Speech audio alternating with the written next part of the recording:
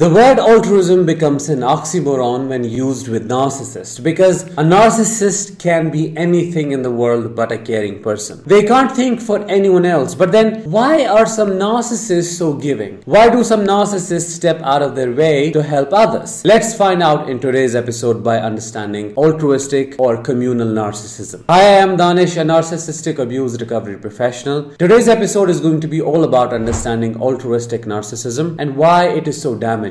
Before we get started, I'm really curious to know about your experiences. Was a narcissist that hurt you altruistic? If yes, in what ways? Drop your experiences in the comments below and help other survivors feel validated. Altruistic narcissism, also known as communal narcissism, is a type of covert narcissism where the narcissistic individual gains massive amounts of collective supply by being extremely nice, giving, caring, helping, and kind to others. They live through their acts of philanthropy and altruism to make you believe that they are the most helpful person you know, the most caring person in your social surroundings, and an extraordinarily trustworthy person to be in a relationship with. Their grandiosity lies in being the best at helping and giving. When they give or donate, they don't do it for the sake of giving. Instead, they do it to be seen as incredibly generous and selfless. But the monster in them is only known to you. Talking about giving, they may donate $1 million to a school for kids with special needs, or give multi-million dollars to build an entire hospital wing. They may travel thousands of miles to help people, needy people, or be the first one to show up during a crisis. They don't seem to care about how much money goes out or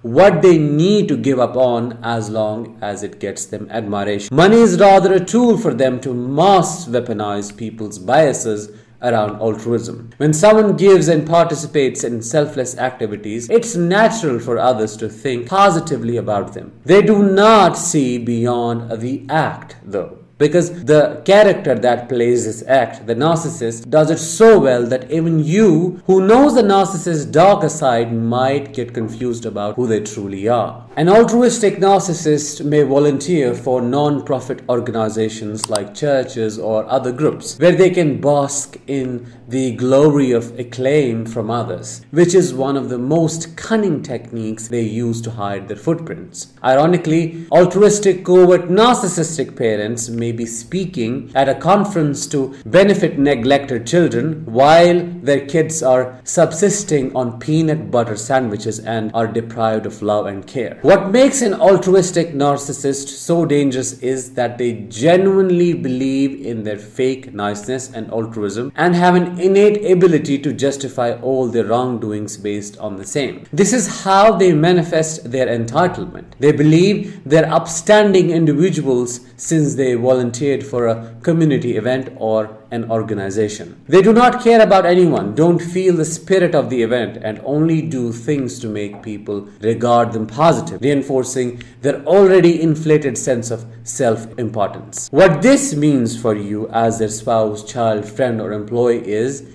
extreme isolation. No one believes you because everyone, including your children, is in the hypnotic trance of the narcissist's niceness. They call you crazy for leaving such a wonderful person. Even the justice system can prove useless if the narcissist has influenced it through their kindness. Imagine the altruistic narcissist to be a well-known firefighter and then imagine filing a case against them. It is highly likely that their professional achievements would whitewash everything, and you and your experiences won't even get the essential recognition or consideration for things to be just and fair. Consequently, you learn to become silent because you do not know how to speak of your experiences without sounding crazy and jealous. Although altruistic narcissists are emotionless, they use the emotional language of sympathy and empathy to manipulate their targets. It is their tactic to appear kinder and more loving human beings. They will go on and on about how much they love doing things for people, all the while belittling and looking down on them while alone. They will shed crocodile tears over how how much they are in pain to see other people in pain and how badly they want to fix things. They love to see you watching and consoling them when they are crying. All this altruism is ultimately used for framing. For instance, the narcissist may deny abusing you by calling you aggressive, unstable, crazy, or bipolar and compare your version of the story with how great other people think they are to nullify the validity of your experiences. They may also bring in other people to shame you for accusing the narcissist of the things a person like them can never think of doing. Despite knowing you are not the one to take the blame, you continue to stay in the relationship because they condition you to believe that the problem is you. They gaslight you into accepting that you are the one who is jealous, oversensitive, demanding, and insecure. Instead of deflecting their perception of yours and leaving them, you try to fix yourself out of guilt and an inflamed conscience. Underlying this altruistic facade is the underdeveloped conscience of a narcissist. They have a pseudo-conscience which they use to appear normal and more likable to gain supply. Their conscience exists solely in the intellect, which is purely transactional, performance-based, and lacks the heart component. They are well aware that what they are doing is fake and they do not care about it. As long as they get what they are seeking, everything is acceptable. Every act of altruism is an act of intentionally masking their real nature. They know they would be cancelled if others were to see through their fakeness. In a nutshell, an altruistic narcissist gains supply through their fake nice character, but all of it is a lie. It is a facade. I hope you found this episode insightful, and if you did, let me know in the comments, drop a like, share this video, and make sure to subscribe. I'll talk with you in the next one. Until then, let the healing begin.